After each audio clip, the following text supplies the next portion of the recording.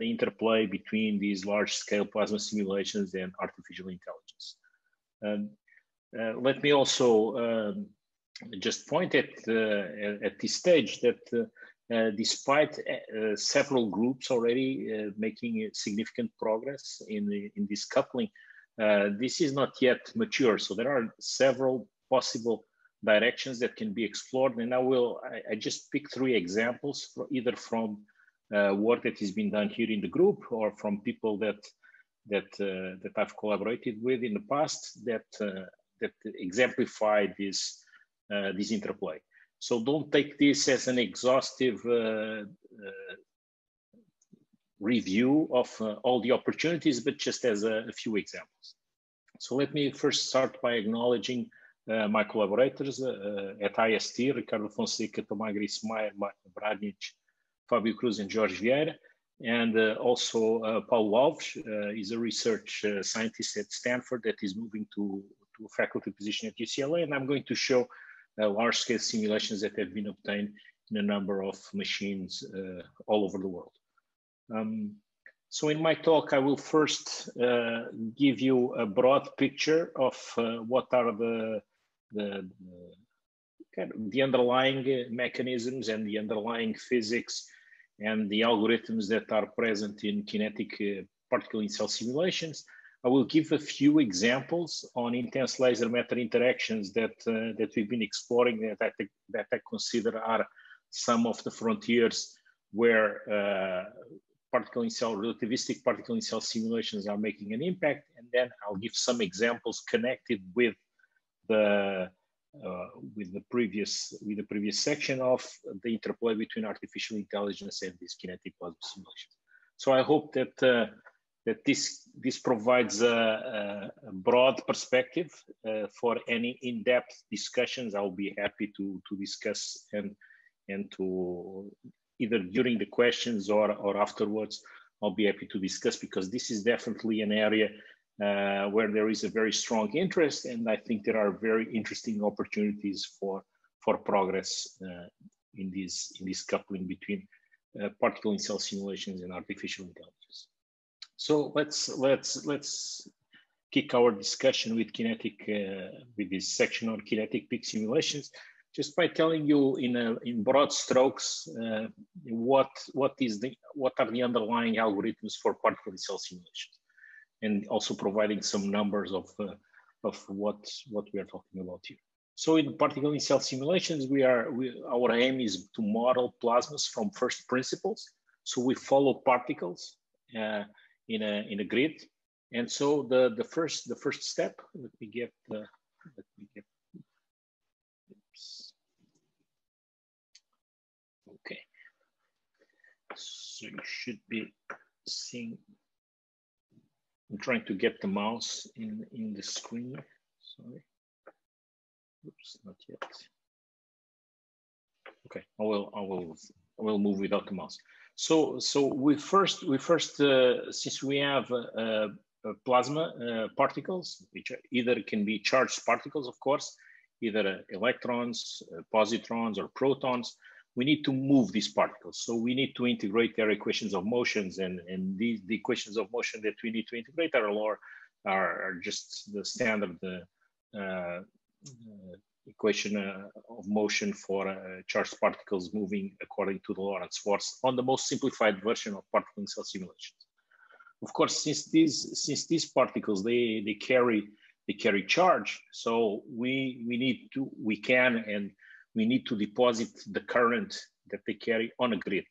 Okay, so this is the step that you see here on the right hand side of the slide. So we deposit the current on a grid, and then this current is of course the source for Maxwell's equations.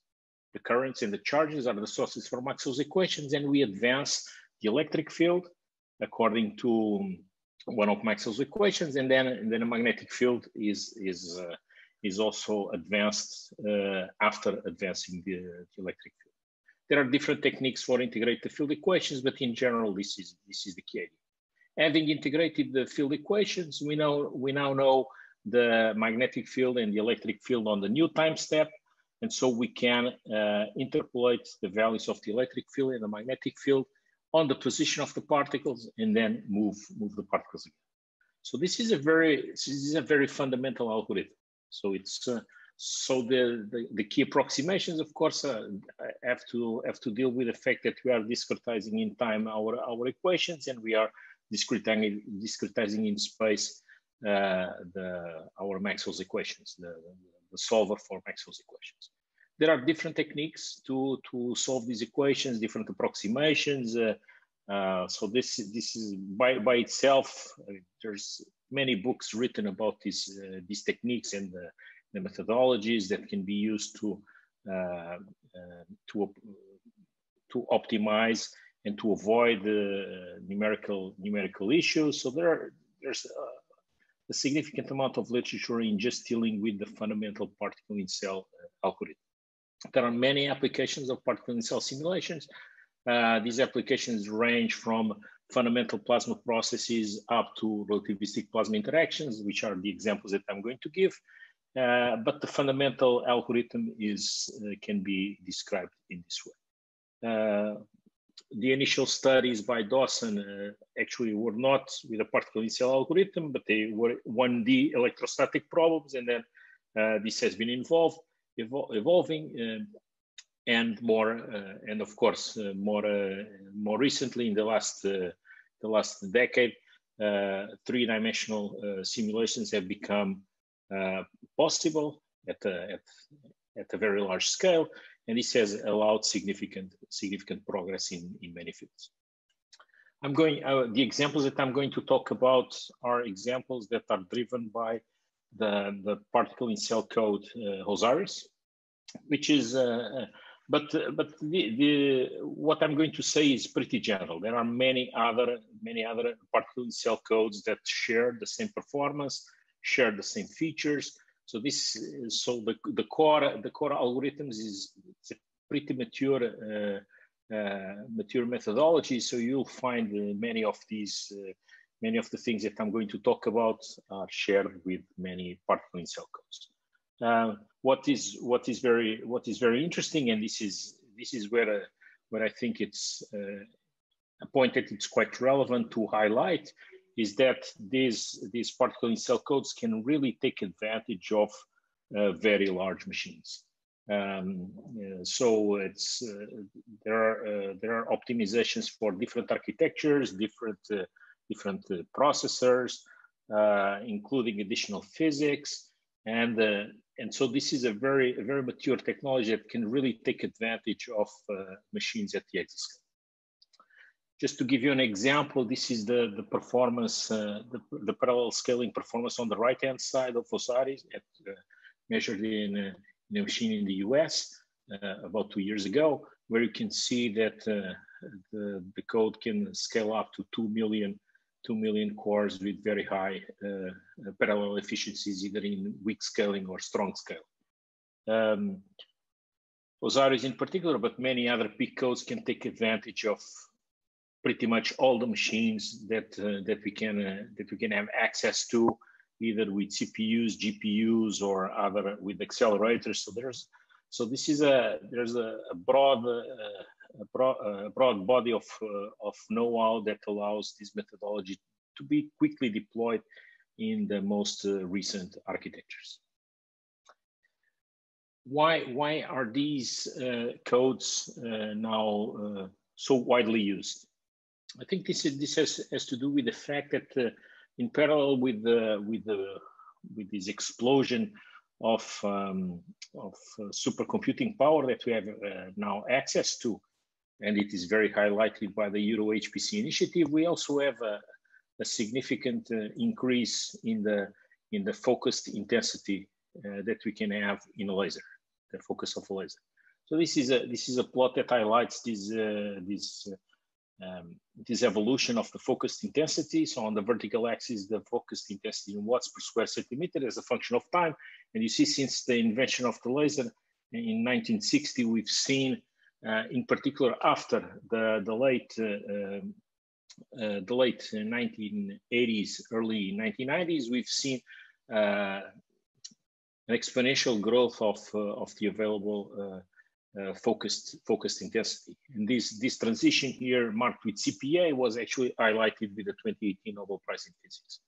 So to understand these scenarios, in particular when we start to get to these relativistic optics regimes that you see here in the middle of this plot in green, the dynamics of the particles in the laser fields is relativistic. It's nonlinear.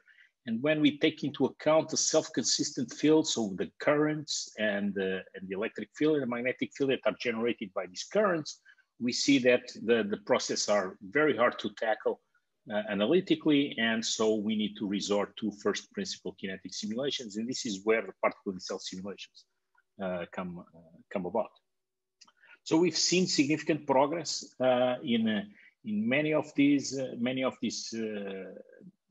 laser plasma experiments, in particular in connection with plasma acceleration. And simulations have really played a critical role here. If we look at the flagship papers that have been published in laser plasma accelerators, you'll see that simulations play a critical role. And it's easy to understand why. When we are running these kinetic plasma simulations, we have information about the full phase space of the particles. We have information about the fields in the grid, all the components of the fields. And in many cases, we can post-process or we can have information in real time about the radiation of these particles. So we have much more information on the simulations than on the experiments as expected. And what is interesting is that we are at the point where we can do 3D simulations, and this makes these particle in cell simulations critical to understand the experimental results. So many of the progress that we have seen in very landmark publications associated with plasma acceleration are strongly driven by this connection between experiments and simulations. I'll just give two examples because these are closely connected with the high AI examples, the artificial intelligence examples that I'm going to share with you. So the first example is on laser plasma accelerators. And on these laser plasma accelerators, we have a laser that is propagating in a plasma with a given spot size. It creates a bubble. There are particles that are injected inside this bubble that you see here oscillating in the middle and changing color. So they are gaining energy. And of course, as these particles accelerate, we form a beam in the back of this laser on the right-hand side that is changing its shape. And these particles are relativistic because you can see the electron energy associated with the color on the range of 100 MeV. And they have a transverse motion, so they are also radiating significantly. And so this is one of the most interesting applications from these laser plasma accelerators, these laser wake field accelerated beams. So electrons accelerated in the wake that a laser leaves in a transparent plasma. So these beams are now being used either to produce undulated radiation or just using the radiation coming out, which is illustrated a little bit on the top. For the equivalent picture for an FEL, or just purely plasma-based, where the oscillating motion that you have seen inside the bubble is actually leads to Betatron-like radiation. So this is one of the critical applications are the production of these Betatron sources. These have been producing very bright, spatially coherent X-ray radiation, and these are some of the examples on the left-hand side that you see from experiments. And on the simulations, we can actually get the full information either on post-processing or in real time about the radiation. So optimizing this radiation, understanding what are the experimental conditions or the theoretical / simulation conditions that optimize this radiation is definitely a very important problem, because this radiation can be used in many applications. So just some of the applications just go from medical applications to image human tissues, to biological applications, to material science, and also to laser-induced shock. So there are many applications for these X-rays, these tabletop generated X-rays. So if we can understand how to optimize this in terms of the laser parameters or the laser conditions, this would be definitely significant progress. So this is one area, one research frontier. The other very exciting research frontier that I would like to quickly highlight here has to do with the interplay between plasma processes and QED effects. As we go up in intensity, the electrons, of course, quiver with relativistic velocities, but at some point, the velocities and the accelerations are so strong that these electrons in the field of the laser, they start to radiate gamma rays. And these gamma rays in turn can interact with the laser field and generate pairs. So this is now a new front that was initiated in 2009 with the pioneering work by John Kirk. There have been many contributions, and now we are at the point where we can, many groups have included these QED processes in these peak codes. So how does this change? And this is actually a good template to understand other processes, for instance, ionization. The way that this changes is when we are moving the particles around, integrating the equations of motion. Now we have some probability that photons are emitted. So there's a probability of pair creation on the right hand side on the top, and to generate new particles. Of course, we need to guarantee conservation of momentum. So there's some recoil that needs to be inserted into the process. Then these new particles, if they can either be photons or they can be electrons and positrons, depending on the process that we are modeling. If they carry current, the current of these particles needs to be deposited, much in the same way as we do with the standard electrons and positrons. And then we integrate the field equations and we interpolate the force back on the particles and so on. So the big change here is on the right-hand side, we add more particles into the system, and these particles can either interact with the field itself, for instance, photons, or they can carry current and interact with the collective plasma dynamics. I don't want to scare you, but if we are dealing with, for instance, calculating the rates for QED radiation reaction, on the bottom of this slide, you can see what kind of rates we need to calculate. The structure is not very.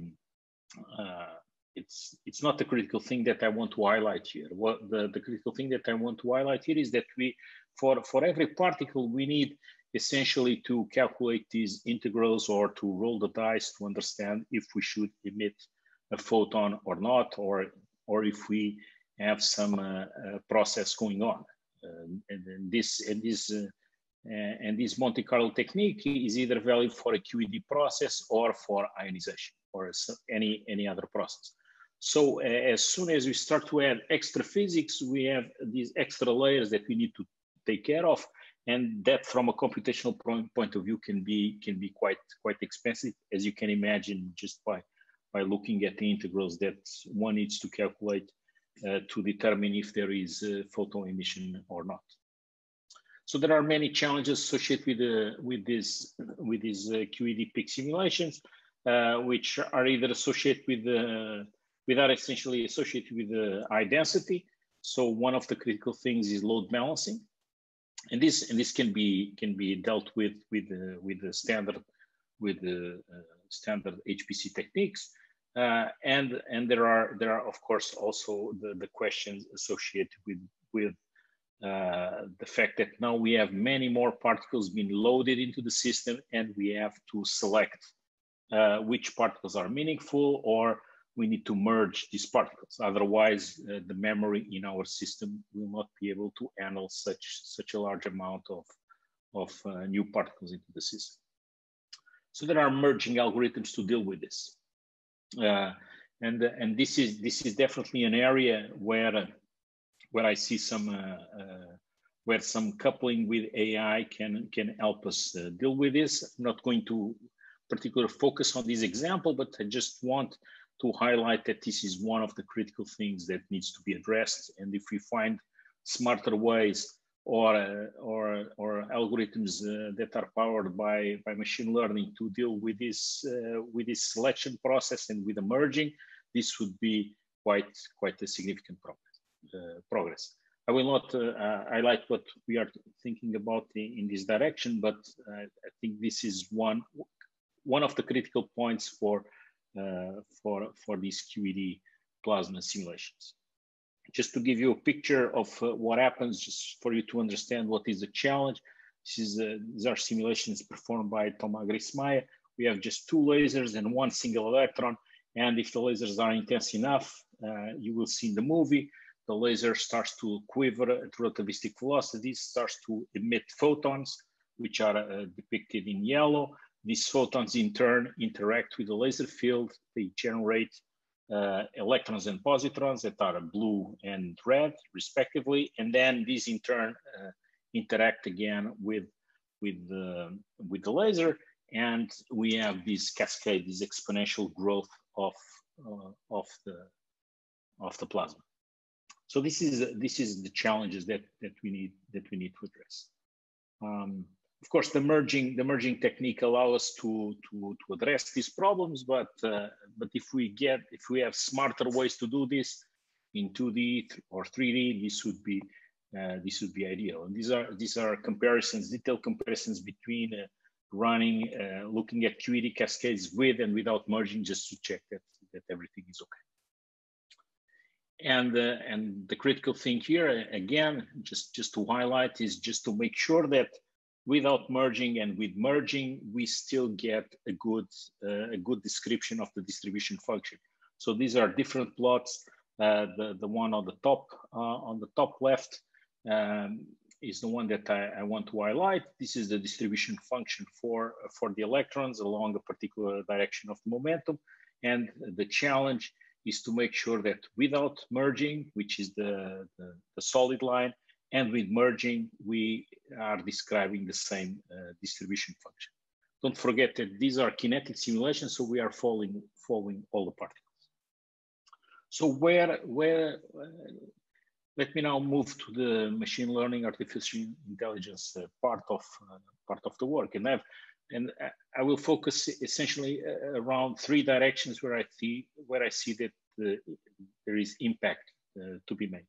The first has to do with the algorithms themselves. There might be opportunities by coupling the standard peak algorithm with techniques from machine learning to actually speed up parts of the code.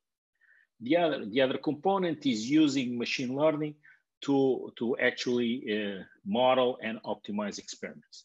And the third one is to use machine learning as a tool for fundamental science discovery, for fundamental discoveries in terms of the underlying equations that describe the underlying reduced equations that describe our systems.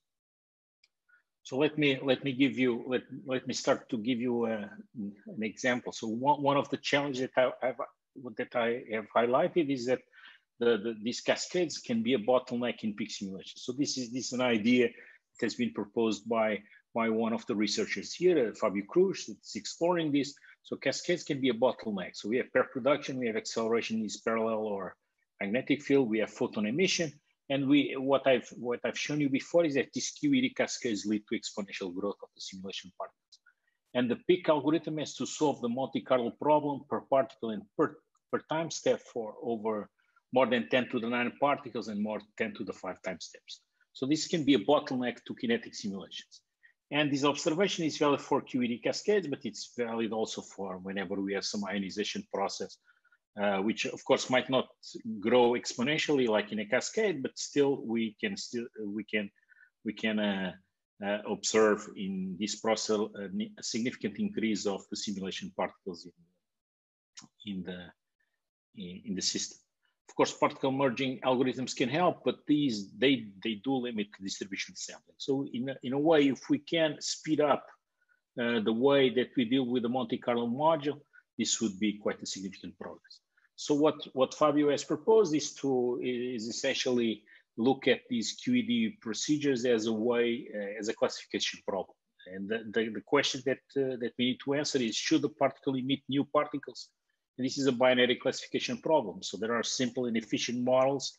We have large data sets available to train the models. And so this is a good example where we can combine machine learning with Monte Carlo methods through pretty standard machine learning techniques.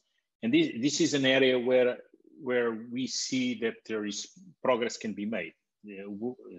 This is a direction where we use machine learning techniques to optimize some parts of the code to really take advantage of the available computational resources. The other direction that we see, it's quite exciting. This has been explored by my colleague Jorge Vieira and Ricardo Fonseca with their student Bernardo Malaco, is to use in this case genetic algorithms to optimize the output of a laser plasma accelerator. This is mimicking a little bit some experiments that have already been made on this. And the idea is to look at the description of a laser pulse and then add some extra factors, some extra terms, free parameters that can, and then search for the optimal parameters for a specific output. So in this case study that they have addressed, they wanted to optimize what is a laser shape that yields more radiation from particles above a given threshold in a laser wake field acceleration while keeping the total laser energy constant. So they run their optimization models, and they could after several generations reach an optimized configuration that is plotted here on the bottom right. It's actually quite interesting to understand why physically this is the optimal combination. So there must be a physical understanding for all this, and this is actually quite clear. If we have a Gaussian laser pulse, this is on the top left. A Gaussian laser pulse propagating through a channel generates these three beamlets, and these three beamlets of electrons that are the small points there with the different colors, they will radiate, and these beamlets, of course, the charge in each one of the beamlets is not optimized. When we propagate the optimized laser pulse, we see that we still generate two laser beams, but then the charge in these beams is much higher, and they are synchronized, and so there's clearly a physical reason why this optimization is working. So we understand why this is the optimal configuration, but of course, with an automatic optimization strategy, we can define what are the critical laser parameters that need to be changed to obtain this optimized output. So this is of course there are many different optimizations that you can aim for: radiation, charge,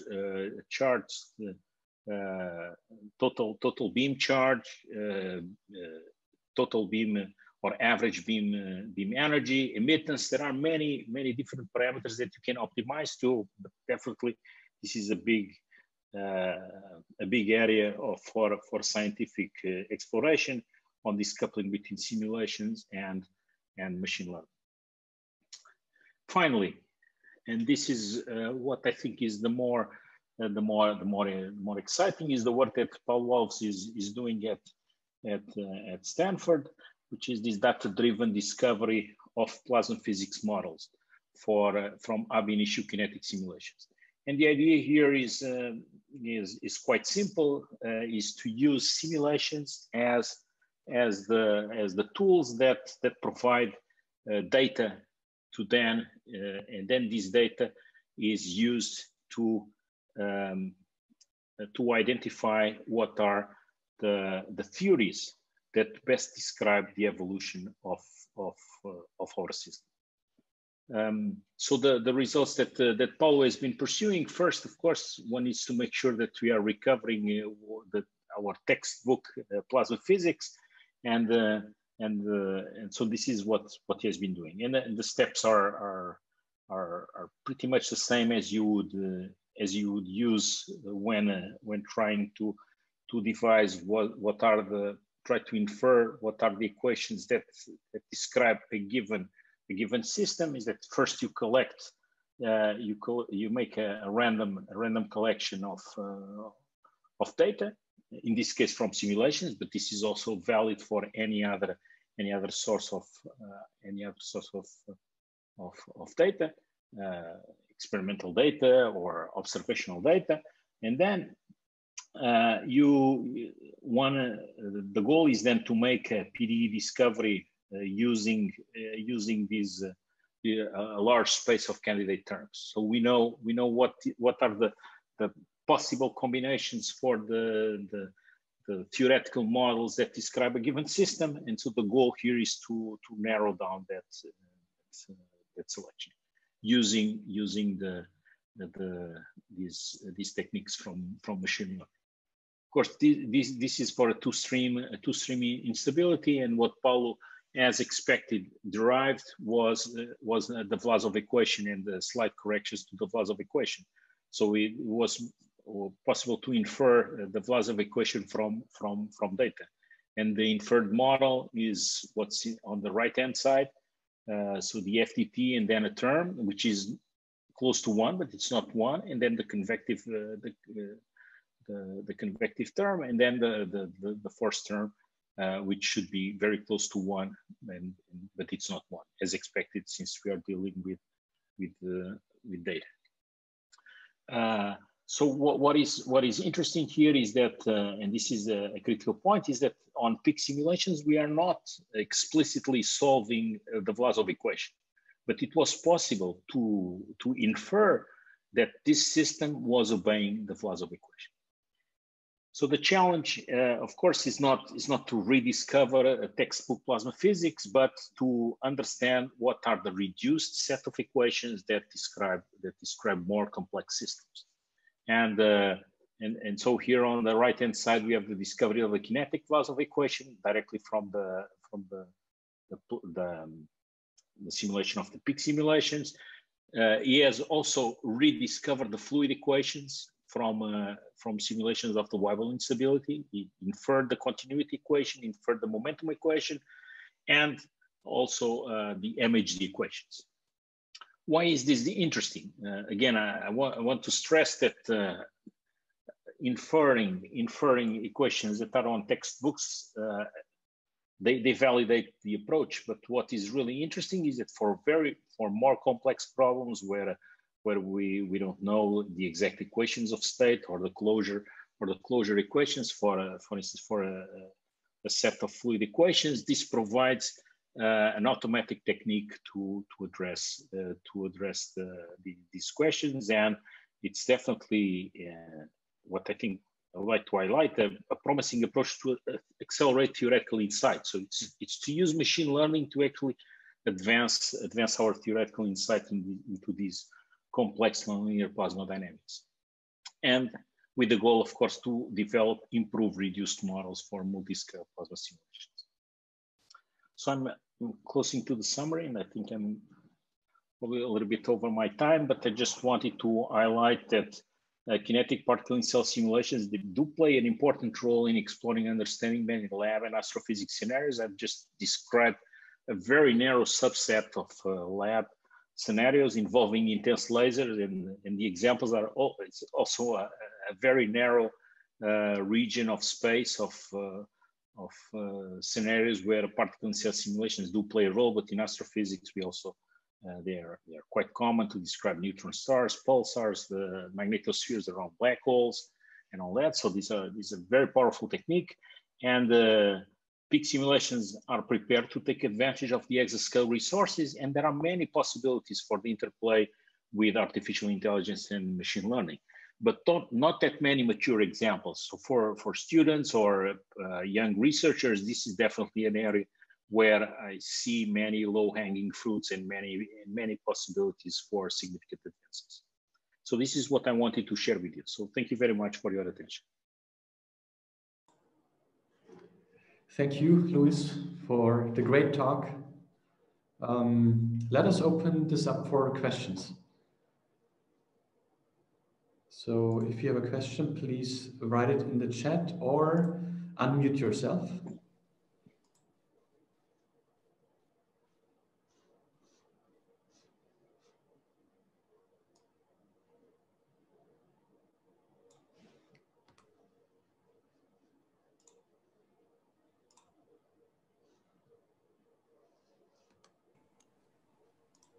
Yes, there's a question from Klaus. Exactly. Can you hear me? Yes. Okay, excellent.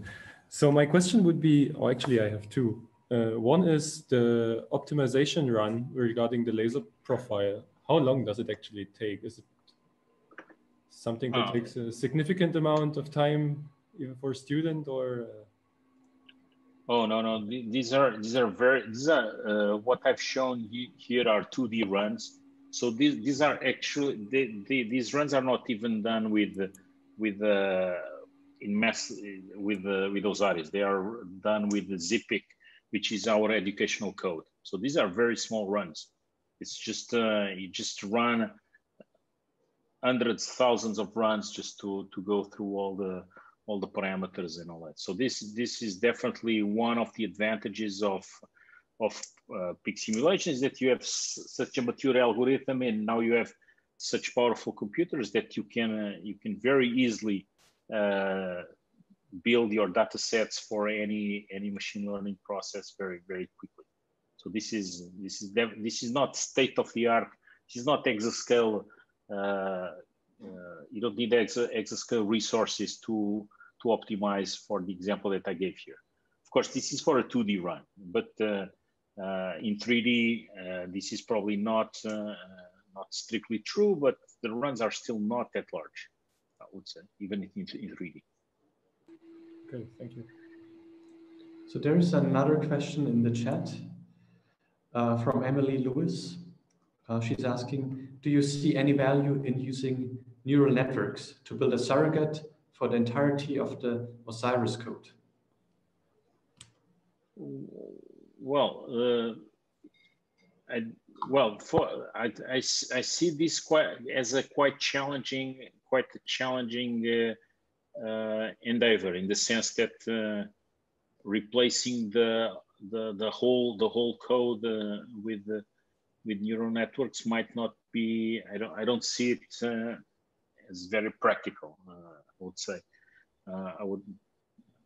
Why I'm saying this is that, well, the code has many different simulation modes, has many different initial conditions. So I would say that for let's imagine I'm designing a laser plasma accelerator, for instance, in the work that Bernardo Malaki is doing. Probably I would say that if we have a relatively well-defined set of parameters for the laser, and then we can, and for the plasma, then we can probably train a neural network to make relatively fast predictions on the outputs. So if we are looking at trying to get very quick answers with a very fast turnaround time, for instance, in connection with an experiment, I do see that this would be possible. To replace the whole code, I think it can be quite a challenge. But I would say if we are looking at a relatively narrow set of initial conditions or setups, then this is possible. I think this is worth, and this is the ideas that are underlying the work on laser plasma accelerators are precisely this one. We would have a layer that would allow us to make very fast predictions based on a range of input parameters for the laser and the plasma. But for the entirety, I see it a little bit more challenging. But we are just starting to think about this, so might not be seeing the whole potential of neural networks. Thank you. There is a question by Anton Lebedev. Please go ahead. Can you hear me? Yes. Mm-hmm. Great. Shut up. Just a quick clarification. The machine learning, which you mentioned with a 2D case, has it been already tried in a fully 3D simulation at all, even a small scale, or has it just been purely two-dimensional? I think this has been tried in 3D. There is no publication on this yet. So the results that I'm referring here have been published they have been published on proceedings of the EPS conference. I think I've seen some results in 3D. I think it's on the thesis, the master thesis of Bernardo Malaca. The results are there, but these are the published results, the ones that I showed here. If you're interested, you can drop me an email, and I'll be happy to share the thesis with you, and we can go through that or put you in contact with Bernardo. Definitely.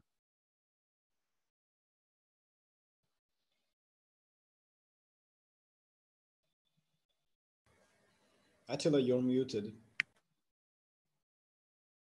Thanks. There's another question in the chat by Lingen Guang. Could you explain a bit more about the data-driven discovery from PIC simulation data? Specifically, which new discoveries do you expect? Mm-hmm. Yeah, so this is, let me just stress that this is work done by Paulo Alves. So this is not work done in my group.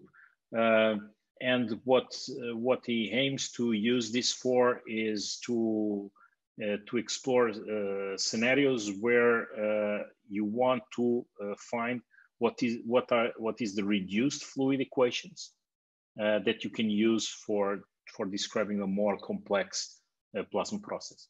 Of course, when you're using a set of reduced equations, you know that, well, the first equation would be the continuity equation. Then you have the conservation of momentum equation. But when already there on the conservation of momentum equation, you can have equation. You can have to guarantee the closure of your momentum conservation equation. You need to assume some equation of state. If you could devise what is the equation of state that best describe the system at hand, this would be quite a significant progress. So he has been looking at different scenarios with more high energy density physics scenarios and also more fundamental processes associated with space physics. But this is the goal. So to understand reduced models from the simulation data that can then be used as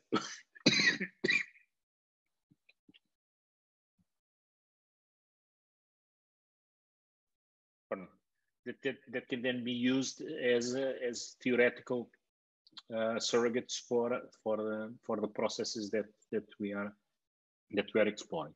So this is what they are aiming for. We know that the system is kinetic. We know that there are a set of reduced equations that can describe this kinetic system. What is the best set of reduced equations that we can use? Another question from the audience.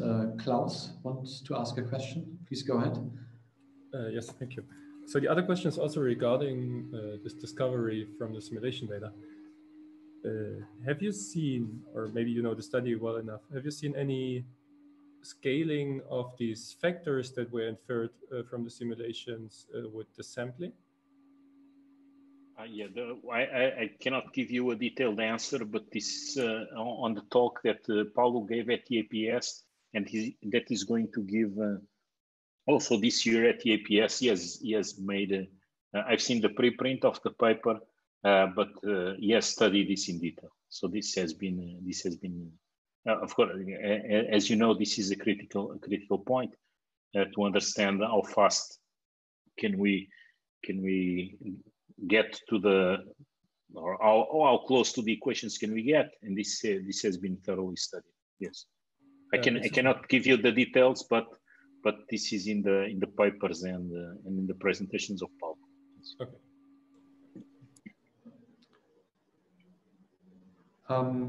I have a question myself on, in particular, like you talked a little bit about the first principles data integration into PIC codes